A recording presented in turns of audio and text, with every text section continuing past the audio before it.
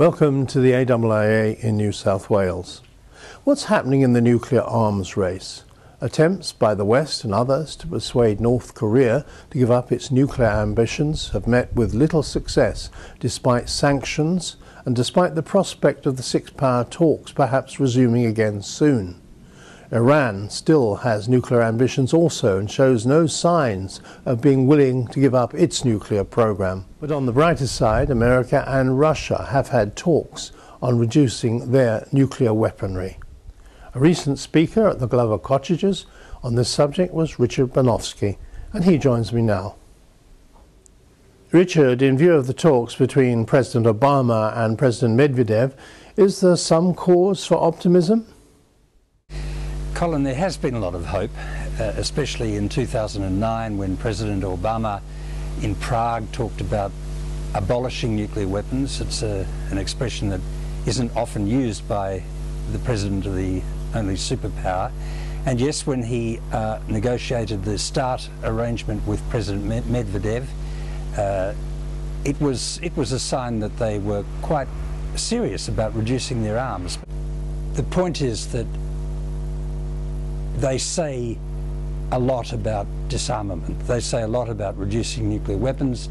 There's a lot said about this being the most critical and existential threat to the continuation of the human race. But in fact, President Obama has authorized the increase in expenditure by 22% of the budget required to make nuclear weapons in the United States.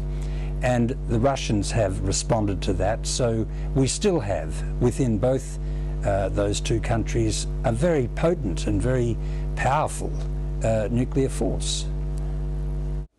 Just how dangerous is the present situation? I'd suggest there are three dangers. The first danger does relate to the former two superpowers, and that is the use of nuclear weapons in an accident.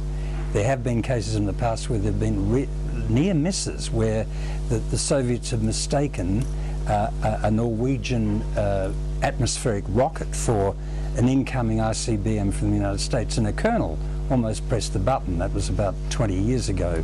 And there have been other examples of that, which shows that a launch-on warning, a hair-trigger alert system for nuclear weapons between those two countries can be used the wrong way, or can lead to disaster through accident.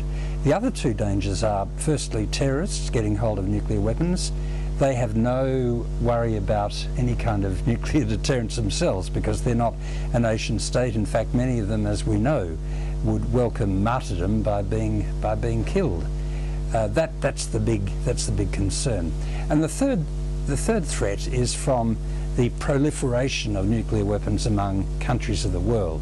We have 9 countries in the world now that have nuclear weapons. The 5 established, recognized nuclear states of France and Britain and Russia and China and the United States.